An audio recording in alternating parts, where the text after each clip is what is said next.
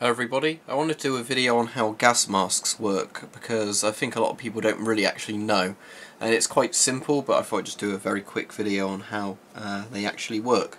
So the gas mask itself, all that really does is protect your face and eyes and make it easier to breathe through a filter because it's all a self-contained unit.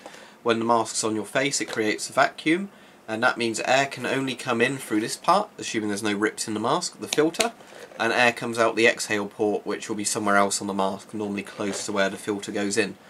So the mask's more of a convenience thing. It's there to protect your face and make sure everything's all self-contained. So the important part of a gas mask, so I'll remove the mask for now, and you can see where the intake port is there. It works using rubber seals normally, so this one can't go in that way, how the seal's made. This seal can't go out, so basically when you breathe in it's forced through that seal, when you breathe out it's forced through this seal, which keeps the air sort of flowing in and out correctly from the mask so it doesn't depressurize. So that's the mask itself. Masks come with straps or rubber hoods like this. The masks themselves are very simple. So put that aside for a second, we'll look at the filter. So this is a Russian filter from the Cold War.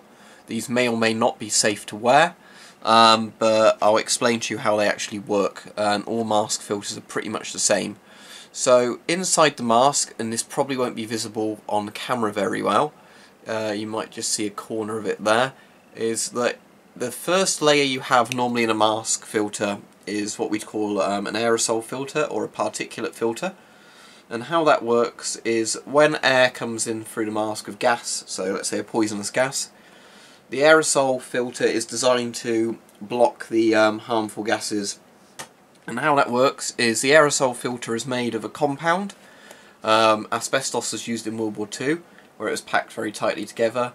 Other masks have used paper type things, or used what's used a lot now is it's the insulation stuff, and I've forgotten the name, but fiberglass, that's it, fiberglass. And basically, because these materials are sort of very thick and they have very small holes in them, you can use that to let the oxygen through small holes but keep out a lot of the gases that might be denser and therefore don't fit through, so they're blocked from entering.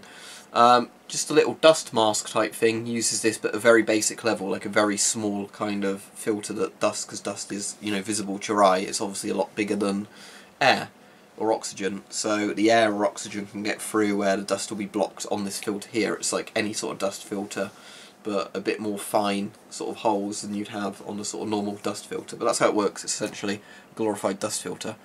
So on an industrial sort of dust mask, you just have a very simple sort of one just to keep out dust.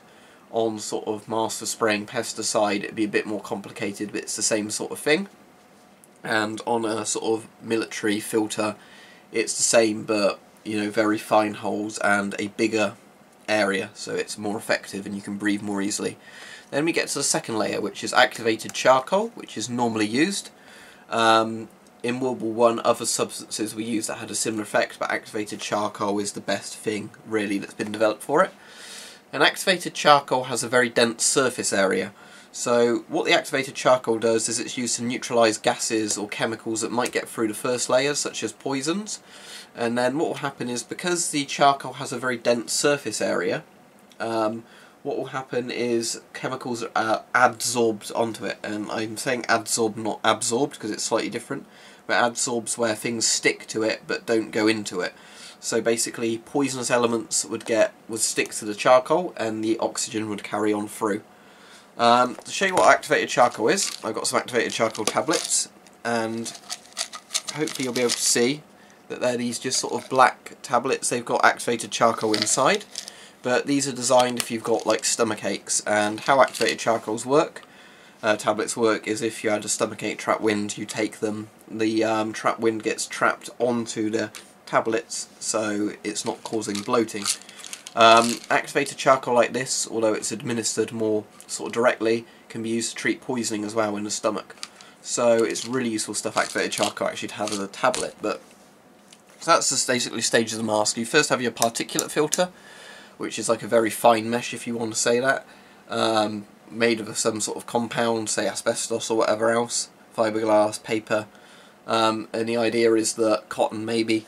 your gases try and go through, but the gases can't actually get through, or some of the gases at least can't get through there, but the oxygen can, because of how small the holes are. Then you get to your activated charcoal section, and you can just about hear that rattling, the charcoal inside. And what the activated charcoal does, as mentioned, is certain chemicals that get through the first stage then stick to the charcoal and don't go through. For anything more sophisticated than that, you need an SCBA unit, which is a self-contained breathing apparatus. The underwater version is called a scuba, which I'm sure everyone's heard of. And that's basically where you have an oxygen tank attached to the mask, and the oxygen tank provides you air, so you inhale through the, it would come through the same place as the filter on the intake, but you've not got a filter, you've got the scuba tank. You inhale with that, then exhale out the air, so you're limited to how much oxygen is in your scuba tank, or SCBA tank, your oxygen tank, but obviously that's completely fine because that's purified air that you've got from somewhere, it's bottled up, so you've got like an oxygen reserve. Because one thing to mention with gas masks that a lot of people don't actually seem to know is that if you're in an environment where you won't get oxygen, you will suffocate with the mask on. For example, if you're in a house fire or in somewhere very dense smoke, you can suffocate because although the mask filter is very useful at stopping you choking to death on the smoke and the smoke getting into your lungs, the filter can't provide you with oxygen. So if there's no oxygen to inhale, you will still suffocate. So that's one important thing to remember, is the gas mask isn't designed to provide you with oxygen. You need a self-contained breathing apparatus for that. Another thing you can get is a rebreather, and what a rebreather is, or a rebreather, is you have a sort of pack for it, and it contains a system, and I'm not sure totally how they work, but I'm assuming it's a chemical reaction that manages to turn carbon dioxide back into oxygen in the tank. So that's designed so you can, for a limited period, breathe out and then recycle your oxygen. But a rebreather obviously eventually will run out because it's using a chemical sort of formula inside or something to give you oxygen when you exhale carbon dioxide. And in that case, your exhale tube is also linked in, so you'd have one pipe going from the unit to the inhale, another pipe coming out as an exhaust, and it will cycle through a unit. So that's how they work, and as said, they can't provide you with oxygen, and this filter is basically designed so until it gets fully used, it will filter air coming through, and chemicals will adsorb, stick to the charcoal filter so they can't get through to the user. Pretty much all masks are designed like this. It's the current sort of system. It's probably not going anywhere. The system's been around since World War I, World War II. Saying it's only really since the 50s and onwards, the 60s, that asbestos stopped being used and other sort of compounds were used that were safer. Say some masks like this, the Russian filters, we don't know exactly what's in them. There might be a compound containing asbestos, but it's not a big block of blue asbestos.